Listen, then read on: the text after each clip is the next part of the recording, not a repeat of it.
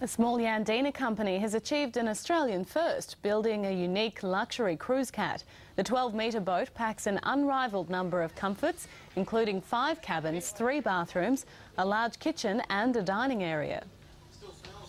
This particular boat's had $110,000 worth of bookings taken already, and straight after the show it's off to the Whitsundays to go to work. Yandina was also a big winner in the money stakes. The company used local workers and materials to build the catamaran, which prices at around $750,000.